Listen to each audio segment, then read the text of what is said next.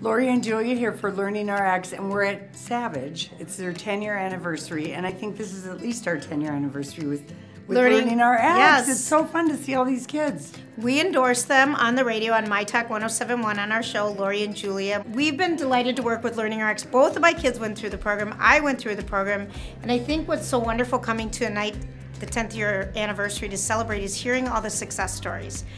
From, people who are 5 years old to people who are 50 years old. This place brings smiles to people's lives, and it changes lives. She's so good.